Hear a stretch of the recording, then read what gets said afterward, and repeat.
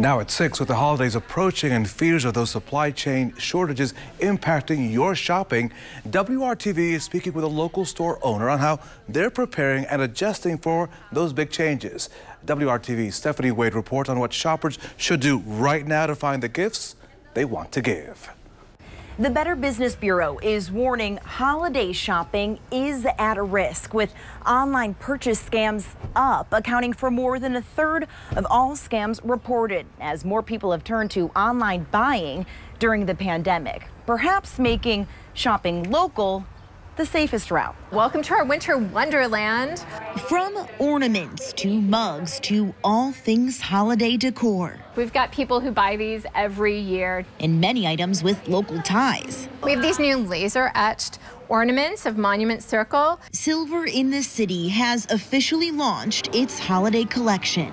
They've got it covered, whether it's a scarf, a mitt, glasses, earrings. We heard a lot from our vendors that we buy from to expect probably some shipping delays or supply chain shortages. So we got our holiday shopping done early. Owner Kristen Cohn says their vendors encourage them to heavily stock up on items now because they might not be able to reorder more in December, especially since they also carry many local artists and makers' work who might also be impacted by the supply chain shortages. With shipping delays, they might not be able to get materials again before the end of the year. Looked at it this morning. I have boys out of state and out of the country, and thinking about shipping and family. Michelle Gassett's also been watching the news on the supply chain shortages and says it's even more of a reason to shop local now. This is easy for me. I'm the sock mom, I'm the piece of jewelry mom,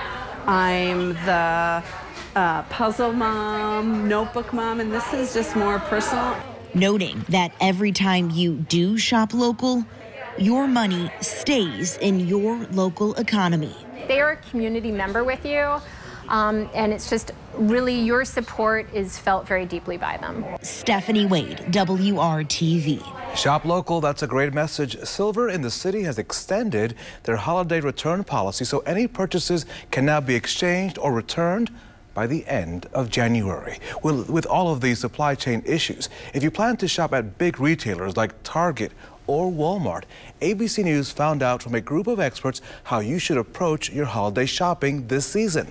The first tip, many big chains like Best Buy and Target may be sold out of an item online. But keep this in mind. Every store is a mini warehouse, so your item may be sitting on that shelf, so call ahead.